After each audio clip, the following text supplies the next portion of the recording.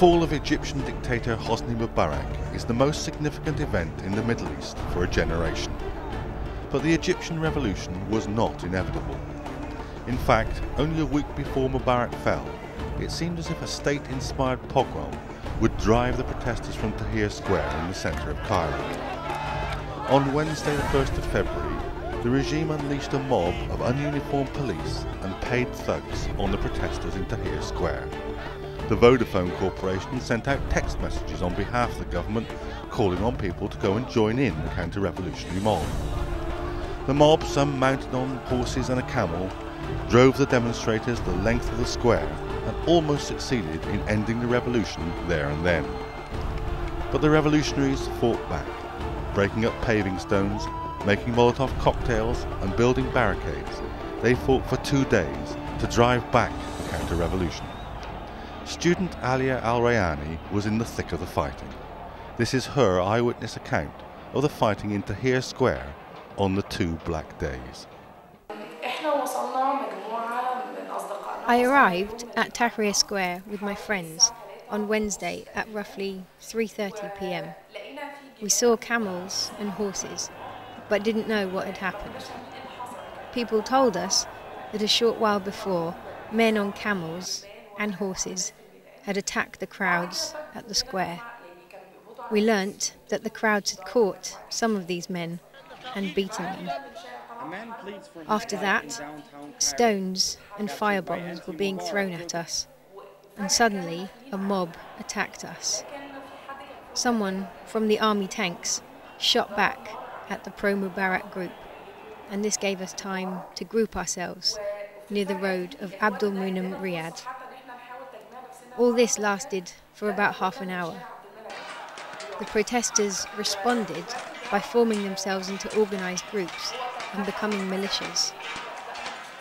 They used anything they could find to protect their heads. Whoever found a helmet wore it, or they wrapped anything around their heads that they could find. They formed a barrier to stop the stones hitting us from Abdul Munam Riyadh and other roads nearby. Suddenly, we started hearing shots being fired and started seeing bodies in front of us. What was surprising was that people were not scared. I could not understand this. Shots were being fired at us, but whenever a group got injured, you'd see another group taking their place to protect the protesters.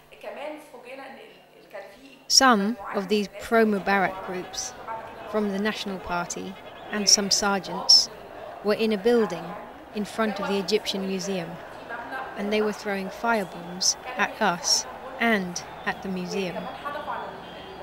The army was quick to put the fire out, but after that the mob came down and started attacking and beating people for literally hours until 8 a.m. the next day when the light came up.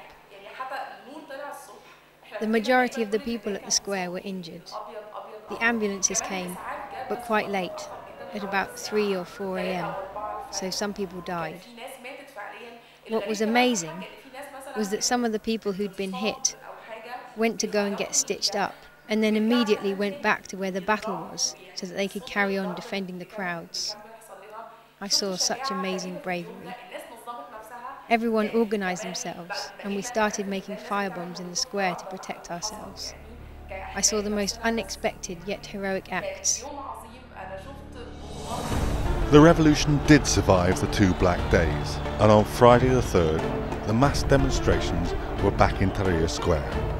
I asked The Guardian's Cairo correspondent, Jack Schenker, to outline the longer-term causes of a revolution that was proving to have such depth and stamina. The early part of the last decade, when you were beginning to see street protests in huge numbers over the Second Palestinian Intifada, over the Iraq War, and I think you're kind of looking at 2 strands. You've got that strand which was about people coming and reclaiming urban space from the Alan Marquezi Central Security Forces, and that kind of, I guess, peaked in 2005 with the Kafaya movement and the challenge to Hosni Mubarak's presidency. But separate from that, you had a strike wave, which, like I say, in 2006, Mahalla al-Kubra really got underway. Mahalla became not just the kind of logistical centre of that strike wave, but a symbolic example for workers across the country of a factory in a town which wasn't just fighting, was winning. And then in 2008, 6th of April, we had the uprising in Mahalla, which left 3 dead after police shot into the crowds. And I think that's when things really started to come together. Now, it's an exaggeration to say that before that there was no linkages between the workers' movement and perhaps more urban-based activists in places like Cairo and Alexandria who were demanding more explicit political reforms. And it would also be an exaggeration to say that after 2008 these two came together in some harmony, and there was an instant groundswell, because in fact on the 6th of April 2009, when the 6th of April group called for a general strike, there was very little coordination with the trade unions, there was very little coordination with the workers, and in fact you just had, not to denigrate them at all, but you had very small isolated numbers of largely middle class activists on the streets in Cairo, and it didn't really resonate around the country. But you did have coming together a groundswell of political activism. Some of it was more directed kind of explicitly at economic demands, some more political demands, but crucially it was something which left the old landscape of formal Egyptian opposition politics behind. Like the old faces, the old figures, the politicians who had been kind of scrabbling around for scraps from a regime which was determined to keep up this pluralist facade. Parties like Tagamul, like Al-Wafd, they were being left behind and something new was being born. June 2010, you got Khalid Sayed. If the Khalid Sayed murder had happened without this new political movement that was taking shape, it wouldn't have necessarily have had the same impact as it did. And I think that cannot be underestimated. It's a complete mistake to focus entirely on Kulina Khalid Sayed, the We Are All Khalid Sayed Facebook group, which is what some elements of the international media are doing. But the reason Khalid Sayed was important was that people across Egypt could relate to the issue of police corruption and police brutality, even if they'd experienced it to a lesser degree than Khalid Sayed himself did. And then you had Tunisia, and I think Tunisia made people realise that the entire apparatus that Mubarak had set up, which is not just Amin Dawla, not just Amin Markezi, it's this prodigious network of security agencies that range from very kind of uniformed, formalised structures of oppression down to the Baltagir, the casual thugs which get hired for certain occasions, and neighbourhood informants. I mean, you go to places like in Berbera, Wulak al-Dakur, there's an informant on every corner, and people thought, this is a system we physically can't challenge, and Tunisia showed them that you could challenge it. And then I think in the aftermath of the Alexandria church bombings, you saw for the first time in Shubra, which is a populous neighbourhood to the north of here, people actually beating the riot police back off the streets, and that was a huge moment. It didn't last, but that was a huge moment in the minds of activists, thinking, okay, we can do this. Ola Shaban led one of the demonstrations in the working class area of Imbaba to Tahrir Square on the 28th of January and has been centrally involved in the protests. She agrees with Jack Schenker about the precursors of the revolutionary movement, but she also highlights the unprecedented response to the call for demonstrations, particularly on the 25th and 28th of January. The masses, the response they gave to the call to mobilize each other and be in the streets on the 25th and then on the 28th and afterwards.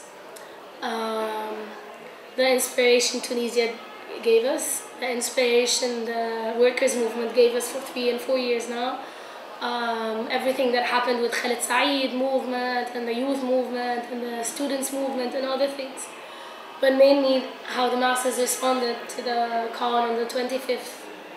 Because we imagined that we can walk and march in a local area like Nahya on the 25th or in Baba on the 28th and get to the Tahrir Square with 6, 7, 20,000 maximum, but never ever imagined that we can reach there with 350,000 people, protesters, and that march. Other marches were also mobilizing other people, many others.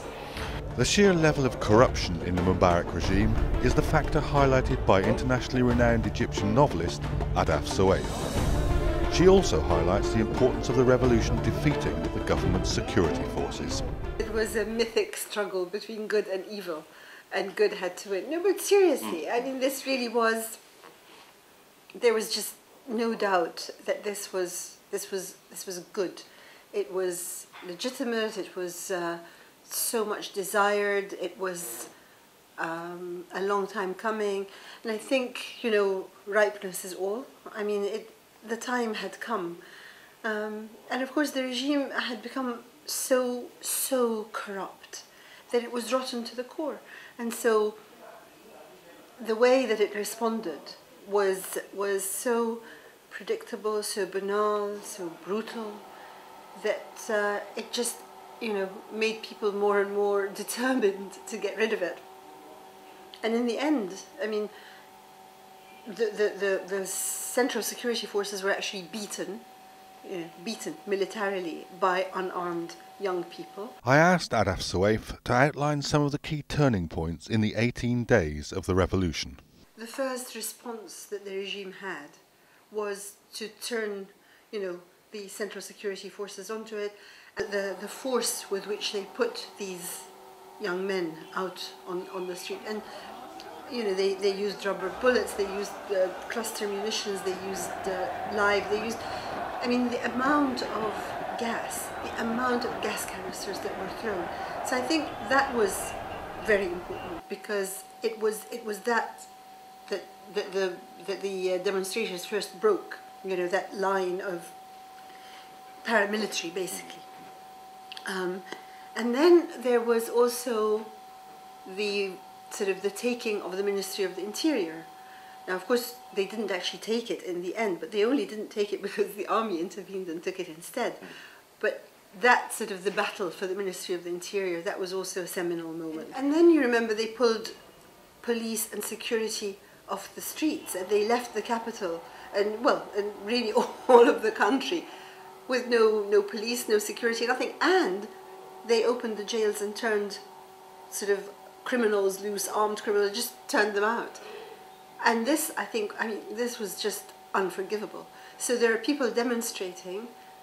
Why does that mean that there are no traffic police and there are no police on the banks? And why does it mean that you go and unlock the jails of armed criminals and turn people loose? And the stories that are going to come out of this, which are beginning to come out, are really going to be something to pause at, you know. So that's another.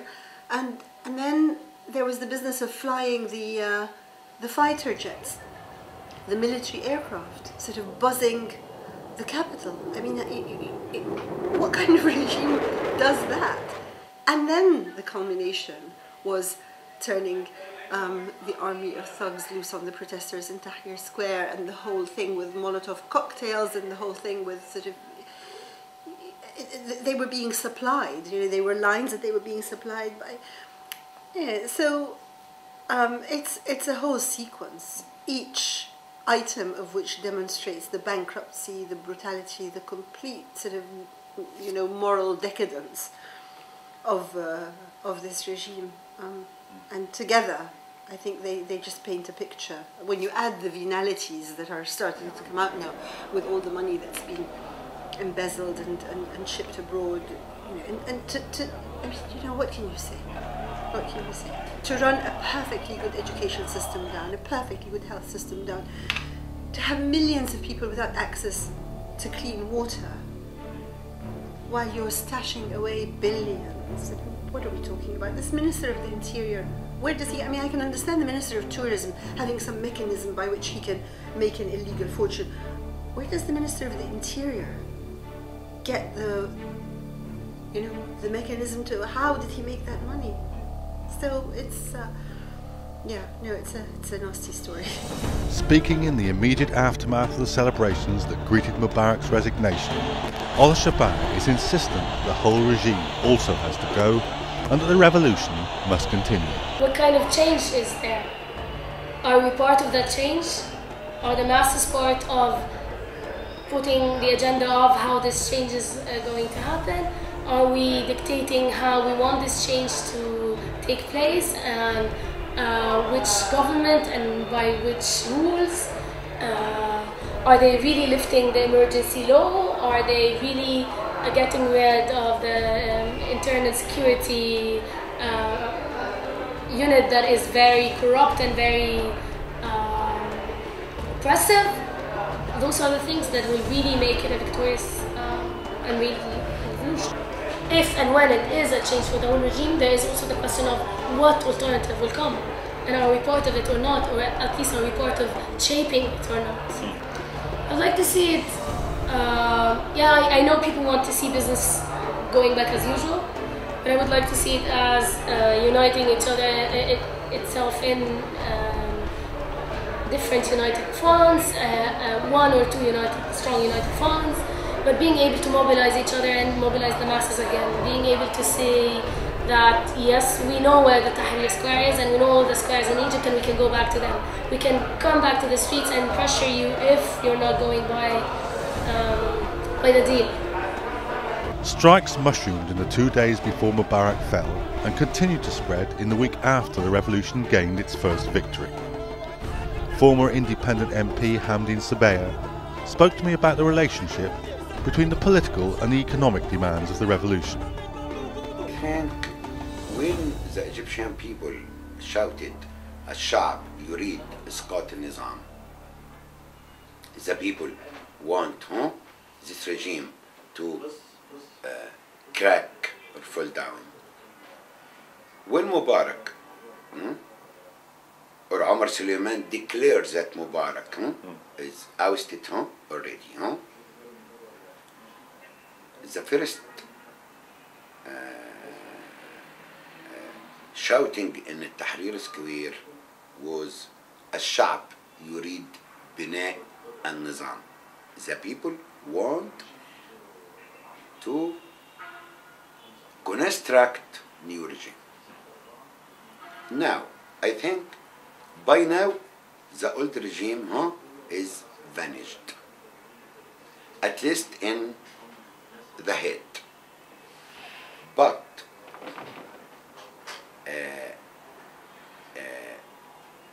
the Egyptian old state still there, and some of the group of benefits who control Egypt up to now, they are still here.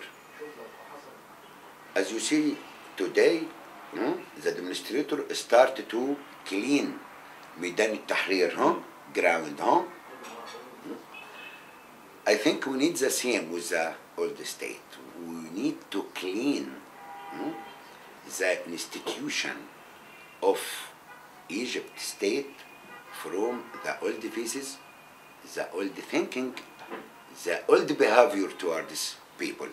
But for sure we started, and for sure we will accomplish this. All time, the people in the street shouting for freedom and social justice at the same time, and human dignity. That's what the Egyptian people need and struggled for. If they win now, they have the right to get the right of two main things. The right for every Egyptian citizen, the right of a fair share of national wealth, and the right to fair share of national power. Every Egyptian now expect and will get his right of wealth and power. Of course, to get my share or fair share in power, it's through my vote in free election. A week after the fall of Mubarak, the strikes were still growing and the crowds were back in Tahrir Square, demanding that the full programme of the revolution be met.